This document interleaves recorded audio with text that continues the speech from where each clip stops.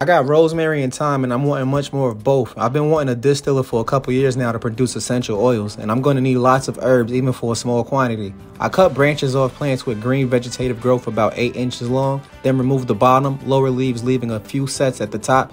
Next, I gave the base of the cutting a 45-degree angle slanted cut. Since the plants won't have roots over the next several weeks, removing the leaves will decrease the amount of water loss, and the slanted cut gives the plant more surface area for new roots to develop and for more water to be absorbed into the stem. I'm propagating my plants into a jar of water, and I like to cover the top of the jar with plastic wrap to decrease water evaporation and to support the cuttings.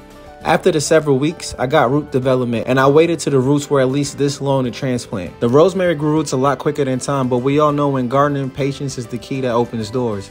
About 2 weeks after the rosemary cuttings started doing their thing, the thyme cuttings started doing theirs. Aside from making essential oils, both these herbs can be used to flavor foods and to drink in herbal tea. I filled my planters with composted soil. I chose planters that will fit on the window ledge and carefully completed the transplant. After I watered all the propagated plants thoroughly, I placed them into the window facing south, which are the windows that receive the most sunlight, and I'll repeat this process a few more times before spring.